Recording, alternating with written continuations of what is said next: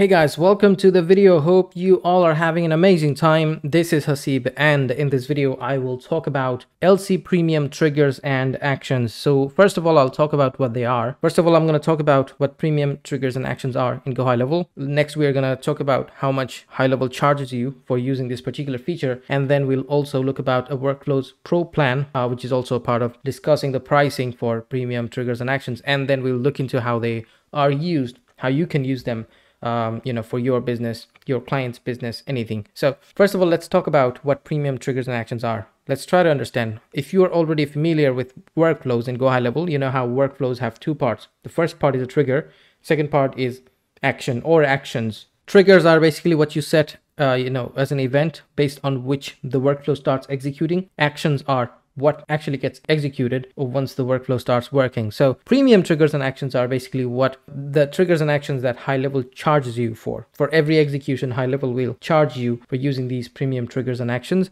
So let's just go to our HighLevel account. Let's go to automation. Let's try to create a workflow and then try to understand it a bit better. So I'll call it premium triggers actions.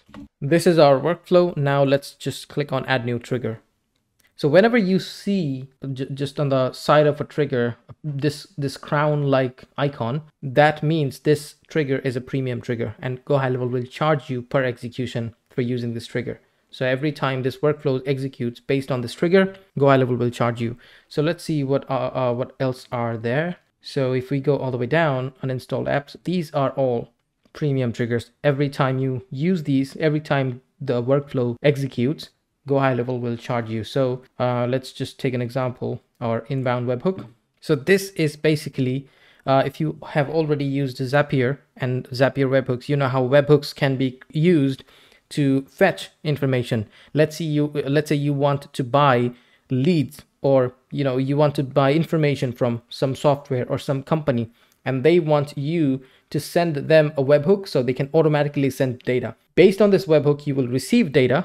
Let's say I have a company called XYZ Leads, and I want XYZ Leads to send me data, send me lead information, and those information will be sent through this webhook. So I need to send them this webhook URL, and based on that, they will charge me. So this is a really good example of that. And if you have already used Zapier webhooks, there you don't need an explanation of what webhooks really are, So let's just try an example. So I need to, again, just as discussed, we need to send leads to this URL, which is a webhook really. And every time this trigger is executed, GoHighLevel will charge me, and we'll look into the pricing separately. Anyway, so let's just take this webhook, go to Postman. Postman is basically like an API tester, so you can send test requests or a test lead to this webhook using Postman. So I'm already signed into Postman. It's a free thing, you don't have to pay. So I'm just gonna do a post request. So I'm making a post request from here, so GoHighLevel can receive it. So I'm sending data from this Postman as a test. That's why I'm making a post request. So here I'll paste the URL where I'm sending the data, which is my webhook. And then here, there will be keys and there will be values. So key is, let's say, first name, value will be John, last name, Doe, email, john@mail.com, phone, John's phone number, right? So I'll just do first name, John, and then I'll do last name, and then I'll do email, mail.com, and then I'll do phone. That's John's phone number.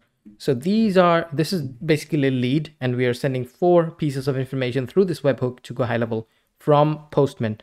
So once I do send, it's gonna say status success. That means GoHighLevel has received it successfully. That's why GoHighLevel has sent Postman this message. That's why we're saying it here. So let's go to webhook and go to fetch the sample request. As we load this request that we just got, we can see the data that I just sent from Postman. So from now on, every time this workflow is executed, they're going to charge us. We're going to save this trigger so we can create a contact. Now GoHighLevel won't charge us for this because we don't see. If you just go ahead and see create contact, there's no crown-like icon here. Whenever there's for any action, there's a crown-like icon. that's a premium action. Like this, copy contact to another GoHighLevel sub account in your agency. That is a premium action, and GoHighLevel will charge you for that. Slack, any Slack action will be premium action, so the GoHighLevel will charge you for that.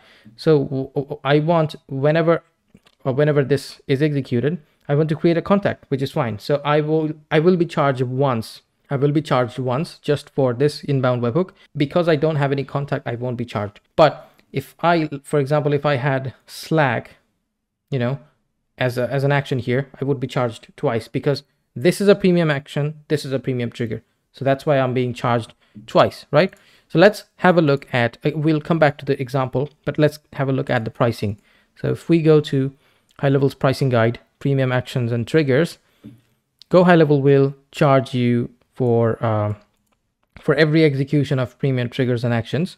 They will charge you 1 cent per execution, which is a cheaper solution than Zapier. So if you are looking for something to replace Zapier, this is your answer. And this particular feature is available on all paid plans, all GoHighLevel plans, and rebilling is only available on the 497 Agency Pro plan. So you can't really rebill someone for one of your clients or one of your other sub accounts for using this particular feature, right? So we've learned about that. Now let's go to the Pro plan. So this is a new thing.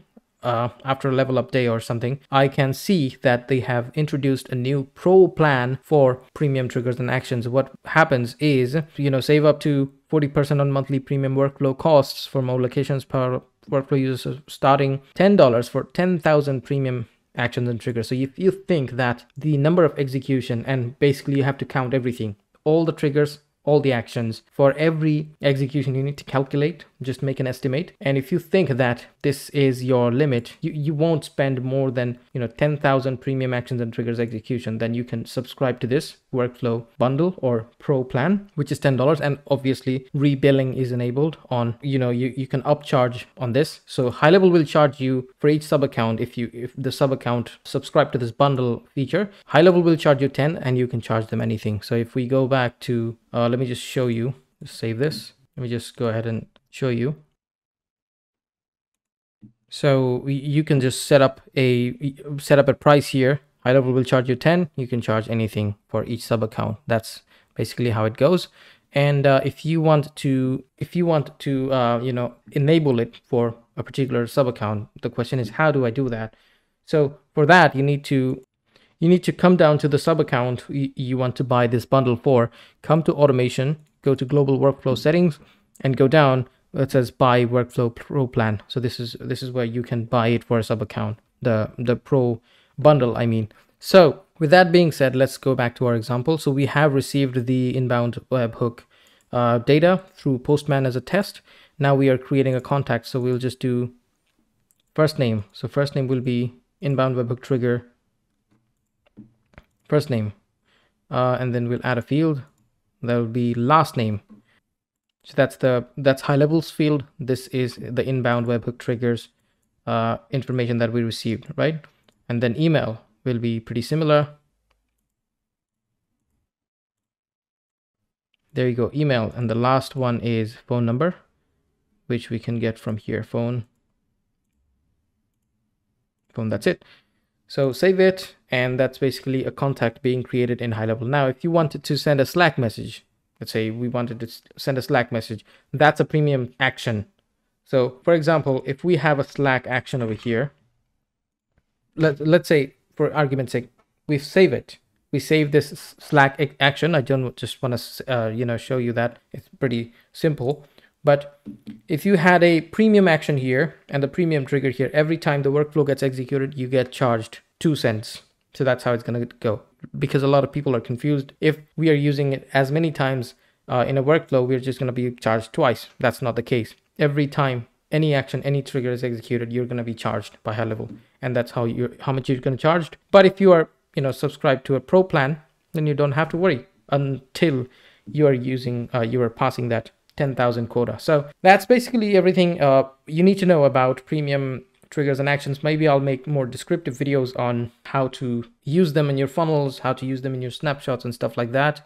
But for now, that's pretty much it. Hope this video was helpful. Subscribe to my channel if you like my content, and I will see you in the next one.